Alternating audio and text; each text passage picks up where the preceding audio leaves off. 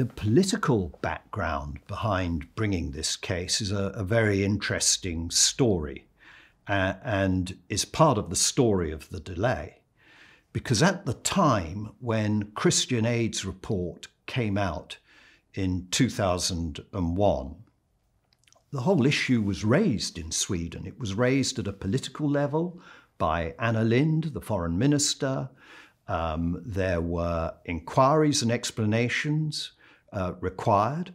Lundin immediately did its own investigation upon the allegations that were being made and sent out the head of corporate responsibility to check the allegations, check the facts for herself on the ground, along with a very distinguished European diplomat, Carl Bildt, who had been involved in the Balkans and was one of the leading figures in the Balkan peace solutions of the 90s.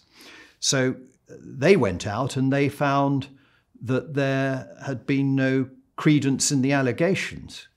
And the report was filed by the head of corporate responsibility that rebutted the allegations line by line. Nothing was left unanswered. And it seemed to me that the noise was actually then being made on the political level by particular parties who were targeting Carl Bildt as well as targeting Lundin.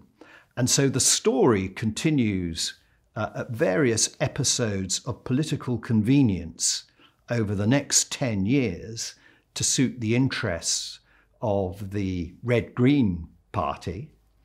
And then the prosecutor makes a decision 3 months before the election to undertake an investigation. And then another 10 years passes. That doesn't seem to me to be a history of a case that passes normal review. A case running like that needs to be questioned and looked at carefully as to, well, why wasn't there a prosecution at the time? If the evidence was there, why does it make it? It's not a case where there's better evidence 20 years later or 10 years later. If the facts and the allegations were true and correct, the evidence would have been there at the time. Well, why wasn't it collected to bring a case? The reason being, I believe, was that there were real doubts at the time about the nature of the allegation.